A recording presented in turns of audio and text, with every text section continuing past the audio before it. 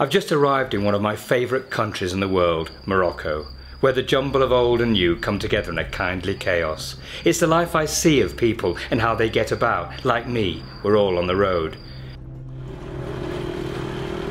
Except for those living off the land, their life is considerably harder than mine. But ordinary folks' kindness is incredible. And when I was invited in for a cup of tea, I gifted them a family photo. They put a blanket on my bike to keep off the sun, and even though they might not really get what it is I do, I had a little idea. This is the unveiling of the Tenere 700 in Morocco. We let this, here we go. You do it? Yes, that's it. It's so Right, let's do it. Let's see. Ta-da! Away!